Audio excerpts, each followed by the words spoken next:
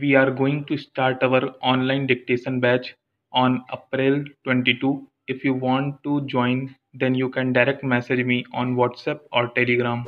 Get ready for the dictation. 3, 2, 1, start.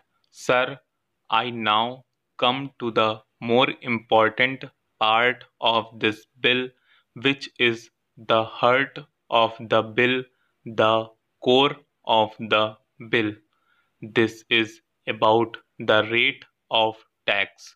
I will presently read portions from the Chief Economic Advisor's report. The heart of this bill is what the tax will be. It is not a matter between the Union Finance Minister and the State Finance Ministers. There is a third line to the triangle, that is the people of this country. Every union finance minister wants to maximize revenues. Every state finance minister is under pressure to maximize revenues. There is nothing wrong with that. But please remember, we are dealing with an indirect tax. An indirect tax, by definition, is a regressive tax. Any indirect tax falls equally on the rich and poor. If you buy a soft drink bottle, whether a rich buys it or a poor man buys it, he pays the same excise duty on the soft drink bottle. That is why, world over, indirect taxes being regressive in nature, the trend is to keep them as low as possible. I am sure many members have read the Chief Economic Advisor's report. If not, I would urge you to please read it. The cover tells the story. In high income countries, the average GST rate is 16.8%. In emerging market economies like India, the average is 14.1%. So, world over 190 countries have one form or the other of GST. It is between 14.1% and 16.8%. The idea is, being an indirect tax, it should be kept as low as possible. The taxes that fall more on the rich and less on the poor are income tax and corporate tax. Those are the taxes consistent with other goals which the country may have. Those are the taxes which must be of principal sources of revenue. In fact, for many years in this country, there is a complete tax distortion. The collection from indirect taxes is larger than the collection from direct taxes. I think we crossed the line sometime in the year 2006 or 2007. Maybe in 2008 we crossed the line when the collection from direct taxes overtook the collection from indirect taxes, and that remain so even today in our country. In fact, the collection from direct taxes should far outweigh the collection from indirect taxes. So, what do we do? We need to keep the taxes low. At the same time, we must protect the existing revenues of the union government and the state government. So, how do we go about it? We go about it by discovering what is called a revenue neutral rate, that is not the actual rate of tax.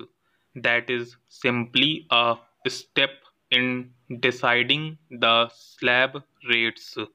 It is not so technical. In fact, it can be explained in fairly simple terms. You derive an R and then from that R you work out of the slab rates. Today, please remember over 80% of excise duties are between 12 and 14%. Over 56% of VAT is in the range of about 13-14%. So, on an average, 70% of the goods have a tax incidence of about 13-14%. But there are huge tax losses because of an inefficient collection machinery, and a large number of goods escape taxes. They are neither captured by the union nor captured by the states, etc. etc. The GST is supposed to be a more efficient tax. If the union captures it, it cannot escape state tax. If the state captures it, it cannot escape union tax. Therefore, it is more efficient. And because it is non-cascading, more people will comply with it. Because it is a self-audit method, a chain of transactions, it is very difficult to escape the tax. All these are argued everywhere, and I do not wish to repeat those arguments. Now, the chief economic advisor of the government, working with experts, including state government representatives, arrived at an RNR of 15 to 15.5, and then suggested that the standard rate should be 18. The Congress party did not pluck 18 from the air. This 18 came out of your report. The standard rate must be 18.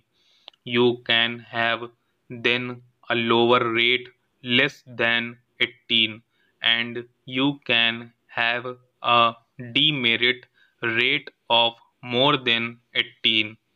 But the standard rate, the rate that will apply to most groups and most services, must be 18, and the chief economic advisor has argued very cogently that it alone will make it non-inflationary, acceptable to the public, and an efficient way of taxing without tax evasion.